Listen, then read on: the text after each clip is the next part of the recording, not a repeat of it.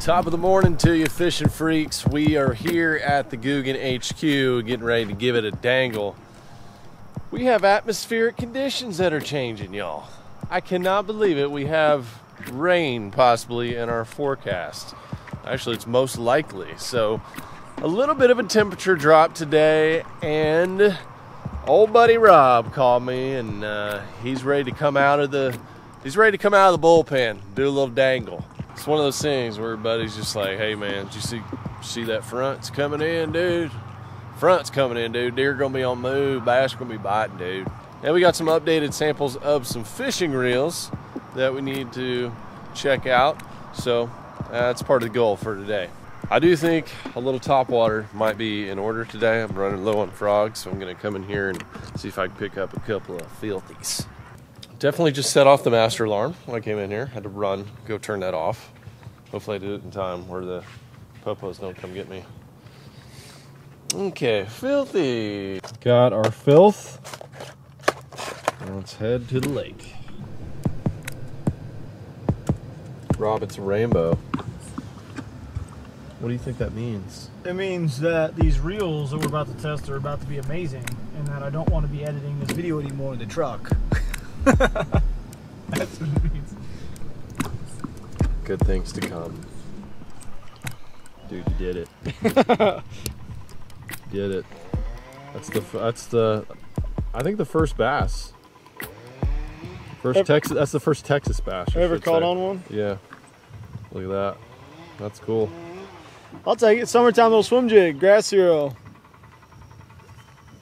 Oh God, come on out of there. Oh, I'm about to rehook him. How'd it feel? How'd it feel? Actually, the reel itself, I'm very impressed. I'm gonna be honest with you guys. I'm very, very like. Look at this thing. Yeah. I'm actually impressed. Another one. Oh, look, what is it? You got one? It must be, I think a little point. Maybe a gar or something, chasing bait, or something just chasing bait. It's raining.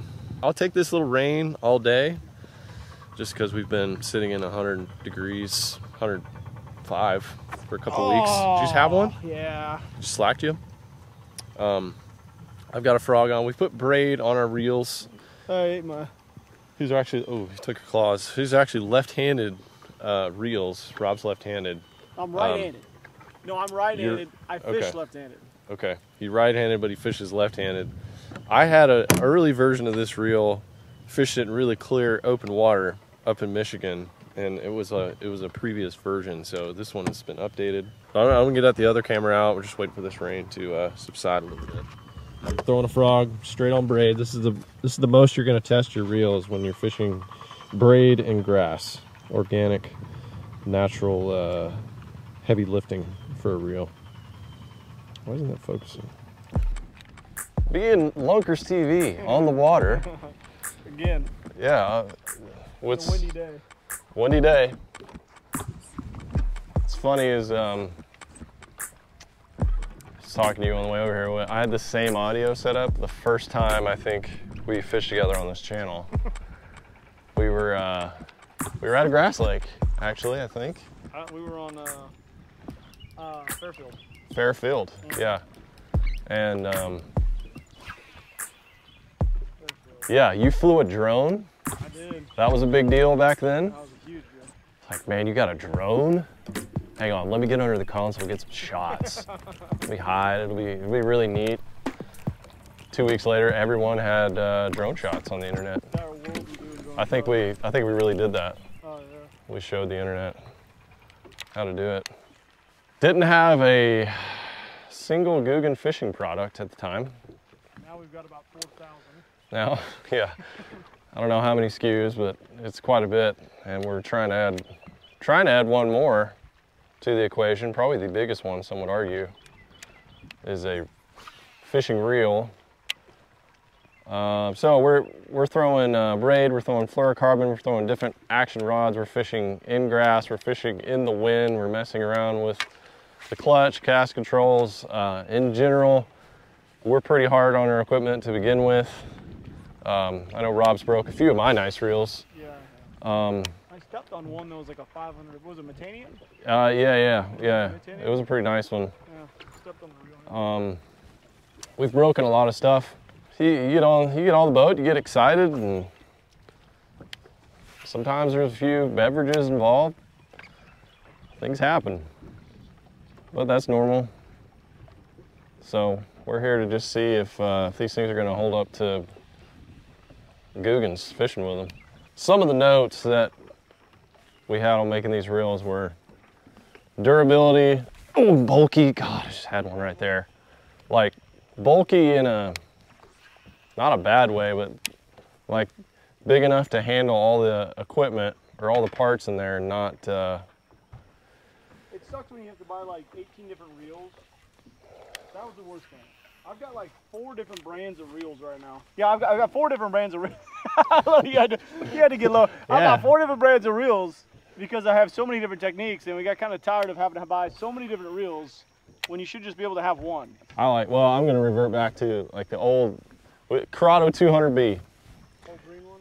Yeah, when everybody had a boat full of them or a closet full of them, there was like one reel, and they're still around today, still kicking. They were overbuilt, oversized. They're bulky, but it's like that old Chevy, man. It's like that old diesel. It just... No, it's kind of like a 7.3 Ford. 7.3 Ford. That's what I meant to say. What is that? Yeah, that rod is... Power stroke? Did I just step on one? That rod is done. See? That rod, you better cast it. But yeah, I'm the same way. I've got a lot of really light, small reels. They're a pleasure to fish with, but always having issues with them. They're real, it's like a Ferrari, man.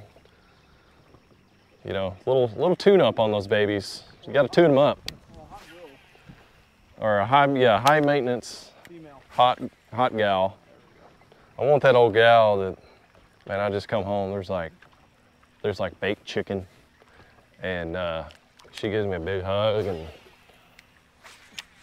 you know, we just enjoy sunset.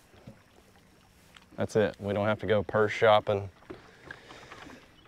None of that. We just enjoy each other's company. That's what I want this reel to be. Who loves short shorts? Man, I wish I had that pattern. I don't have those. These babies are these are dropping the 28th. I got dressed in the dark this morning. I had someone comment they thought our apparel looked like pajamas, and I was like, you know, you're not wrong, really. Yeah, pajamas are the best. I wish I could wear pajamas every day. I kind of do. Where was this? Is this someone going up north or something? What's in there? Oh yeah, this is definitely up north. I see a black hair jig in there. Oh yeah, North Bag. That's North Bag. You throw out there. Oh! Oh no! Yeah, I did it. I did it, dude. You did, and you... I left-handed her. You did. Oh, felt nice. It's a filthy fish. That's one of them filthy juniors. You know, just kind of open water walking that baby. Still overcast. It's kind of nice. Tasty one there. That was probably a really odd hook set. I mean, I was like, which way do I go? Where's my... It was probably good for a frog because it was delayed. We should also dunk them in the water. It's like it for sure is a lot louder than when I started. This is always my favorite way to cast. But yeah, that next cast is gonna be a little loose.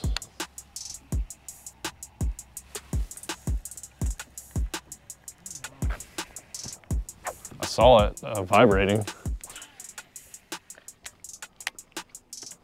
What depth? All kinds. Got him? Oh, good in there, bud.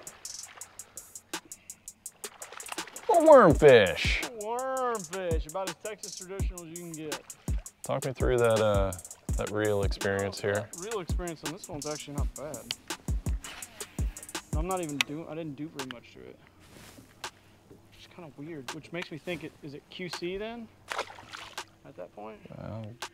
Definitely could be. Because We definitely need to make sure we mark these things. Like, look. Yeah. See? See, this one hasn't been messed with yet. Feels pretty good. That one you have right now? Yeah, it's kind of a virgin. It's doing pretty good. This one's way to go. I can't even get this one in the weird zone. See? I can't get it in the weird zone. It's a good test right here. Good rod test too. I think that... It's starting to rain, y'all, so we're gonna head in. Got some good notes. We got the pros and the cons. Got old Lunky Lunk out here on the water. Caught a few fish. Not bad, so we'll take it back to the treehouse. Hard transition back to the treehouse. Let's do a chicken check real quick. We got some updates here, y'all. So I got home like an hour ago, and I decided I'm just gonna take this whole netting situation down. We're going full free mode with the younger chickens and the older ones, and the integration process is going pretty good, I think. Naked Neck is getting real chirpy right now because she really needs to lay an egg. She's been trying. She's been trying to push one out. You can do it, girl. You can do it. Yep. Still no egg yet. Some of y'all have noticed some of the reels that I've been using on the spinning side in my videos. I'm gonna step away from these chickens because they're really rowdy right now. I honestly think they're good to go. I really haven't had any negative feedback. I've been using those since February, and they've been good. I really can't find anything wrong with them. I don't use spinning reels a ton. I'm probably 80% Baitcasters. Definitely have a use for spinning reels, but I'm happy with those. I think they're good to go. I got one thing I need to do today before we sign off. I need to go check the P.O. box. Well,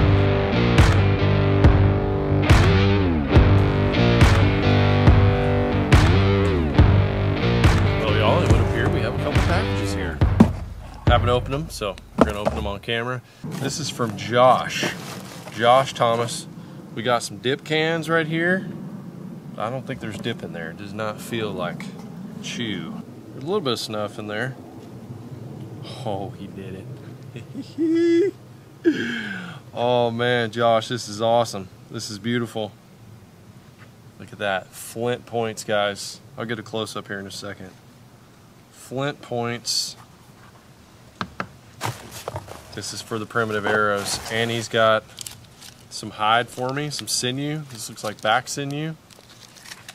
Thank you, man. This will be going on arrows. Hopefully nothing in here is gonna stab me. What's going on here? Oh, no way, he already finished a bamboo tip. Look at that. Oh my gosh. More stone points. Really, really good. He's got different styles too. Huge thank you to you, Josh. Thank you, man. Thanks for watching the videos. Thanks for paying attention and watching my archery journey.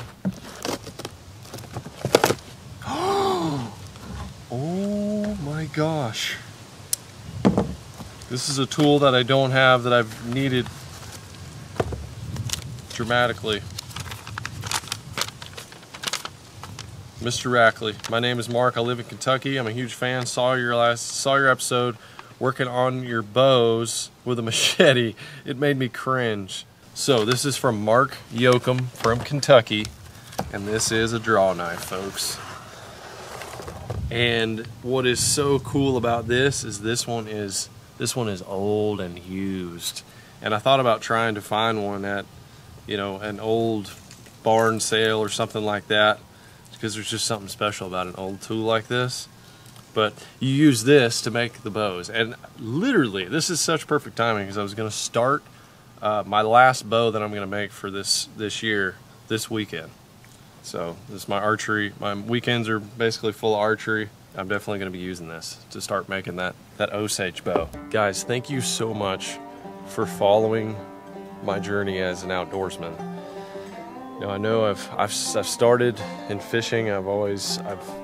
Bass fishing was my passion, I've tried to make it, you know, as a pro and go in that direction. And I've always just wanted to work in the industry, and I missed out on a lot of good exploring hunting and getting into archery and being a good rifle shooter and all of these things when I was you know, trying to be a pro bass fisherman, because it just takes up so much of your time. So I'm trying to do that now, and I'm just really enjoying it. I'm glad you guys are coming along for it, and they're with me, man. These stone points, these old tools, this is stuff that it's just really special to me. So I dig it 1000%. Thank you guys so much. I'm gonna sign it off right here on this good feeling note. Thank you guys for the packages.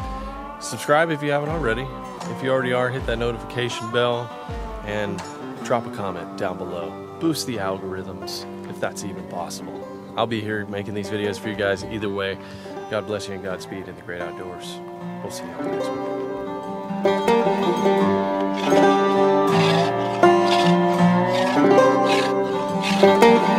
one.